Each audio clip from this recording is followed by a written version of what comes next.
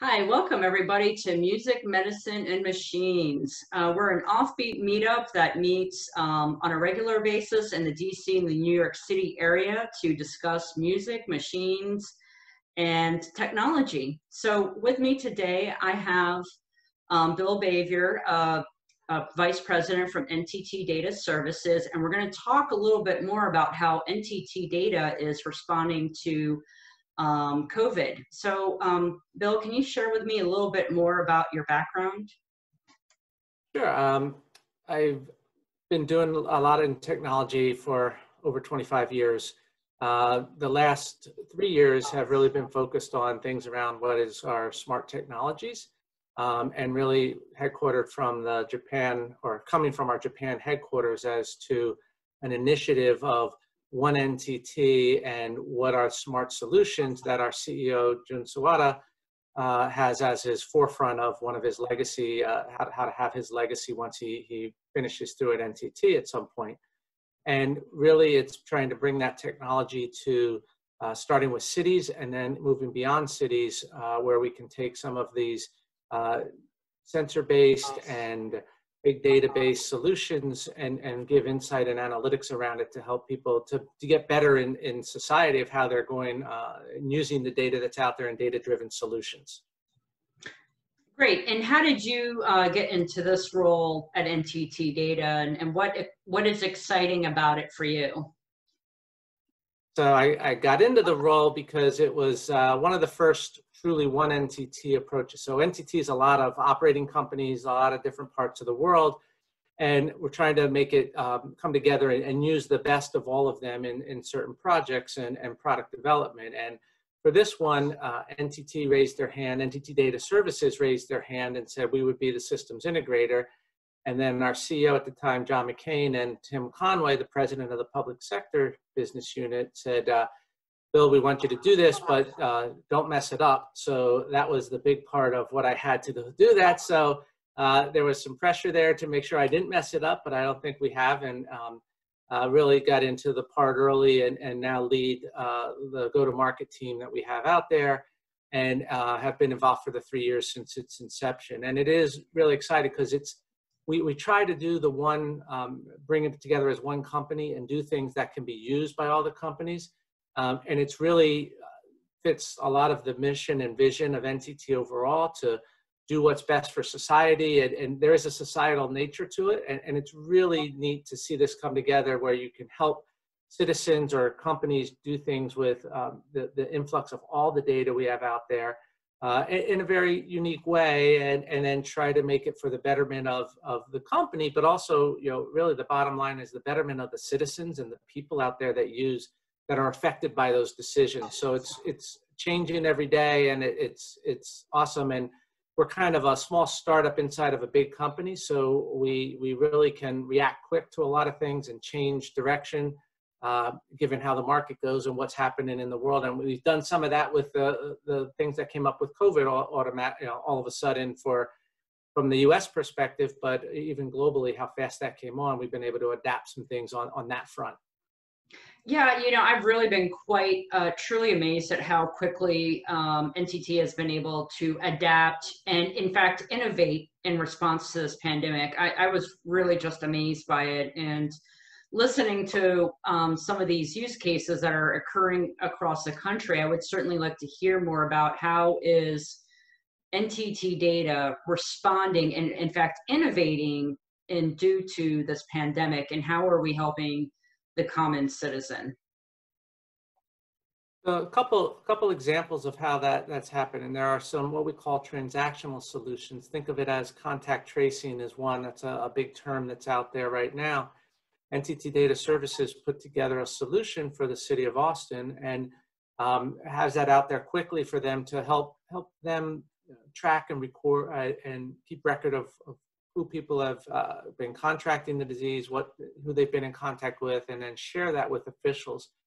That's one avenue. The other avenue, and that data can feed our what we call the Accelerate Smart platform, and use that information to help the city make some decisions and inform citizens. Another part is really what's going to happen as people start to go back to work or open things up. And that side of things, we looked at it and said, we don't want to just have a pandemic response, a COVID response solution, but how is business going to change? And what we've working with the city of Las Vegas are implementing some thermal scanning and some occupancy notifications for them on buildings to know how many people are in there, and then thermal as people come in to help give them a notification. There's a debate how much value that adds, but overall it's really to say how can they do things to make the employee, the citizen, the visitor feel more comfortable that the city is doing everything they can to gain information, rightly, and then share it out, not a nefarious way to gain information, but really people are coming into a building. Let's see, if they have a temperature, if they are, make sure they're feeling okay, and then also track how many people are in the building and give notifications as they're starting to get full to capacity of whatever that capacity is.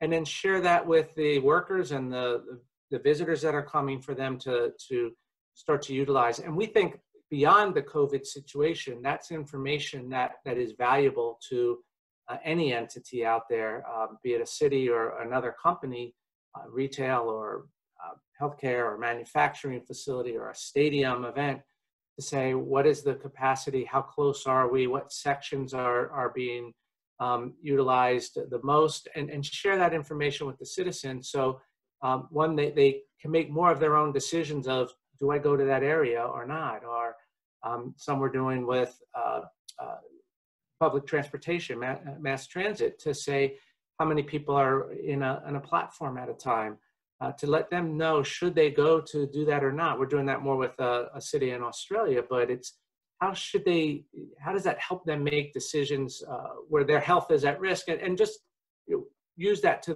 the better good for what they're doing. And those are the kind of things we're reacting to with our solutions now. Yeah, and that makes sense too, because when you think of going to public buildings or, returning to the office, I know a lot of companies are reevaluating, return to the office. How do we implement that strategy? I think that's the biggest question we have is, America is opening back up. So how do we return to the office? So how do we look at that approach? So it's really, how do you return to the office safely? And the safely is different for every person. It's almost an individual choice as well as a corporation choice to say, what are the guidelines they want to put in place?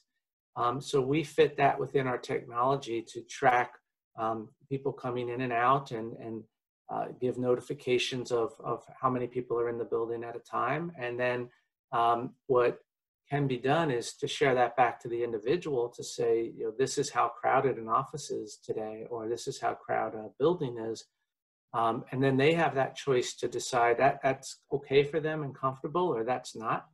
And some level is the organization needs to have that on their minds, because if there's guidelines they're supposed to work within, which could be different by every state, how are they acting to make sure they stay within those guidelines, which the health experts say are most important to function within. So we call it situational awareness for both the citizen and the company to really understand what's happening and what's the data they have. And it can be done as easily and simply as, standing there and tracking it of here's people going in and people going out, to the standpoint of really managing what's going on. And some people say that may not be safe because they're too close and different things. So if you can do it with technology, you can use that information, and then you can even report off of that, share that with the citizens straight directly, or the visitors, the employees as well. So that's the level that we're going at, to try to make companies, corporations feel comfortable that they have the data they need, and then how they share it with their employees or visitors is really then to make sure that person feels comfortable, whatever their comfort level may be. Yeah, it's almost like turning on the light switch within a building. You add in the appropriate technologies, and it's like turning on a light switch, and then you're collecting all this data. So it's almost like setting up network nodes in different various points, collecting the data that doesn't violate anybody's privacy, right? You're just collecting basic data attributes that can help feed into a platform, a system where you're basically massaging the data, you're getting these inputs, and then you can give it back to the management and then also maybe to citizens in a dashboard. Say you walk into the office and you can get the office stats for the day, so you can understand what sort of risk tolerance you're willing to bend with. Right, exactly. And the part that we add is the analytics that goes along to look at those tolerance levels or those attributes. And then also start to predict those, because you start to see patterns and trends by time of day, certain weather conditions, certain activities or meetings going on in a building. You can start to understand that, and you can let the officials and citizens know what's going on. We kind of render that data to the corporation. How they share it back to a citizen or an employee is that's up to them how to do. But we give them the awareness with our analytics on top of just the data gathering, the analytics to say, here's what's really happening and how can they use that to better their operations and help go with that risk profile that they want to share for themselves and with their employees or citizens coming in. Mm-hmm. Yeah, I think it would make sense to share the information because, you know, in Las Vegas, high volume city, you know, built on tourism, you know, people going into the casinos want to see that data. They want to understand what's, you know, based on my risk tolerance, what's going to be going on in the casino that day. And it seems like this platform would be very appropriate for sharing that type of information. It would. I mean, people are limiting entrances and exits, so that's a big part. And we've only been doing it with the city itself, not the casinos, because they're buildings, but that's a natural extension that is possible to say the casinos or retail shops or grocery stores that people look at. And that was a big part when, you know, in the height of the initial part of the pandemic was everybody, you know, can I go to the grocery store? How many people are there? This would be something that can help them go to what's comfortable for them as an individual when that's shared further out to them. That's absolutely our direction. Yeah.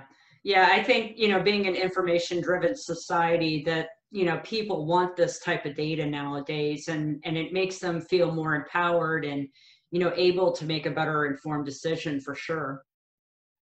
And there's other aspects that come in. I mean, just of the data of who's in and who's out, but what section of the building are they in? Is that still safe? There may be a number, but we can monitor certain areas with how that data is gathered and share that information and even play some messages back if it seems to be too crowded. You can play a message over the address system and say, you know, don't forget to keep your distancing in place, or whatever the environment is, or, you know, beyond the pandemic, it is how's that data valuable to them to help make the experience of the citizen better wherever they go. And in a building, it could be that it's overcrowded in the work area, so I don't really want to go in today because I think there'll be some level of remote working. I think a large level, but remote working still going on, but some combination. And in stores, a casino, a retail store, is it a good time to go? Is it too crowded for my personal condition?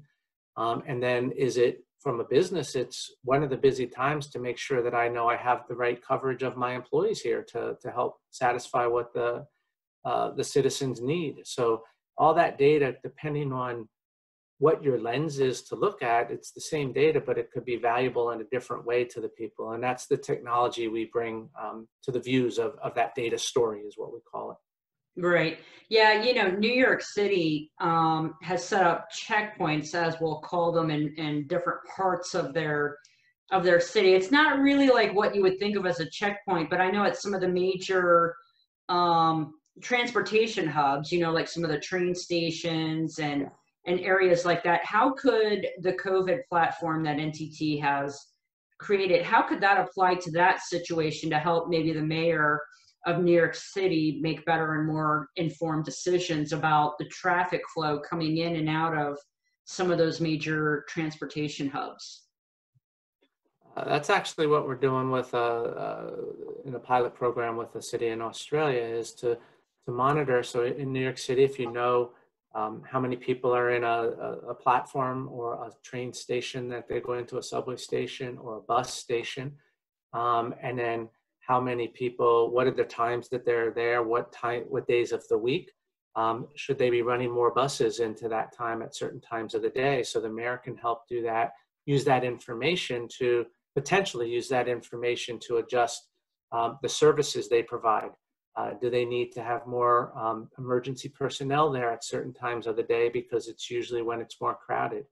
A lot of it is, what are the conditions going to look like as more people come back to work? Is it going to be like it was in February, or is it going to be like it was in April, or is it going to be something totally different? And that's kind of the awareness that you can provide, and then start to give insights to that data that was gathered, be it from a ticket data that's used. I was looking at a ticket, a phone that you use as a ticket, but ticketing information, volumes of crowd information, and where they're at. Some people are even looking to start to say, hey, section A of a platform goes onto a part of a train that might be too busy. Please go to section B or C at this point for your citizens, so they feel more informed about how they can get on a train safer, as an example. And that is no matter if it's response to coming back from COVID situation or a pandemic, or just how can I make the travel experience for a citizen that much better and more enjoyable. Yeah, I mean, the possibilities here are almost endless. I can imagine here in the back of my mind that if you're collecting this data about traffic flow, then you can even optimize the train services and when they run and when they don't run, which impacts bottom line. So it just sounds like and not only that, but society. Sorry to cut you off. That impacts society too. So are you running trains and causing a carbon imprint that is not needed? Can you be more efficient? Can you get some people are looking at transit on demand, almost like you had car share, but maybe there's a transit part that goes to say, when are the times that we can do that? So those are absolutely things that are, I'll say, beyond the COVID response, that we think this is allowing us to get that data and making it aware to the officials as well as the operators, and some to the bottom line of that. Yeah. Yeah, I mean, it just sounds like there's a lot of great possibilities. So is there anything else you want to add or share that we haven't covered about what NTT is doing in response to COVID-19 and some of the technologies we're using? I think the only part I'd add is again, I think I reiterated, we're trying to look at not just a response to COVID-19, but what do you do beyond that? So trying to put technology in that can help with COVID-19 reactions, but also can help for business as you go to the future. As you said, the endless possibilities now that you have some additional data sources. And from our side, from NTT, what we look at is how to analyze that, help get reactive and predictive outcomes that you can help with officials to see that. So it's really that, use that data as an analytic tool to go to the future. And that's really what we're trying to help make those data-based decisions off of that data, rather than just instinct or anything like that, but make the officials and the decision makers aware of all the data components that might be affecting their decision now. Right. And so we're now looking at a case of, okay, we have this situation. Now I have all these data points. I can really truly make an informed data and not make a decision based on a wing and a prayer, so to speak. Absolutely agree. I absolutely agree. That is what we're trying to drive towards. And we make and we focus it on awareness, because we don't want to do the proactive policing, but we want to enable the people to understand those data components to make that better decision. That's the hope, is that they'll make a better decision with more data. Well, and if you think about it, what we want to evolve to, right, is to a point where, this happens again in the future, right? I mean, diseases evolve and there's outbreaks, right? But we want to get to a point where we don't have to quarantine down into a draconian, state, right? To, so to speak, flatten the curve. We want to be able to kind of I would say adjust the lever so the response is more subtle, but it's also more effective and less disruptive to local to national economies. I mean, that's where we really want to get to. Right, and I think we can't go all the way with our system that way, but we can help with some of that process as it moves forward with the areas where we do track certain data and how we can give the insights and the analytics that come with it from both, again, reactive and predictive things that can happen, and then that can be used to help make the reaction by the officials and the citizens less severe, hopefully, because they have more informed information to make a decision that is in their comfort level. Right, right. Well, thank you for giving that overview and for that conversation. This has certainly been very educational. I would like to shift it to a slightly more fun topic, which is music, which is our third part of the meetup. And, you know, I come from a musical family myself. My dad used to get all my brothers and sisters together and they would play the piano and then they would sing in harmony. And I understand you come from a musical family yourself. Yeah, but I'm the least musical of all of them. But yes, I do come from that. My parents, my father played trumpet in some small time big band. My mother was a singer at the church choir, and just out. Family does that. I have a nephew that's on Broadway, another that does shows up in Connecticut, so they got that tint. My side is less than that for my end, but we do enjoy it a lot and enjoy both the music and the song that goes with it. And even now, got to experience one of these drive-in movie concerts this past week, which was really interesting to see how concerts are trying to come back as live-in, drive-in, and see how it goes. So it's neat to get out and see that part come back, because I think it's important for people to see those musical side of and the arts and entertainment to come back, because that's the part of everybody feeling together. And you kind of were together but apart, and it was great. So just love to see that come together as we go forward. Yeah, I was talking with, in our last meetup chat, I was talking with a DJ from Austin, and he was sharing how it's been impacting the music industry. But he came up with an idea where, you know, you could have an event, a musical event, and people could sit in these little quarantine like glass cases, right? And I thought that was a great idea. And then on Facebook, I saw a picture of a concert, and these people had like little like these little stages where they could go up on the stage. They had 2 to 4 seats, and they had railings to kind of sequester them off from people. I thought it was a genius idea. Yeah, that is inside those venues that's great. And the one this week that I was at a parking lot of a baseball stadium, and everybody had certain places they could be with their car, and then everybody got out and sat on the roof of their car and watched the stage, and then got in their car and left. So it was great. It was just like a drive-in theater. That sounds like a lot of fun. Well, thank you so much for your time today. I really do appreciate it. And learning more about what NTT is doing, as well as a little more about your musical interests. I appreciate it, Laura. Thanks for the time, and really enjoyed the time today. Okay, great. Thanks everybody for tuning in.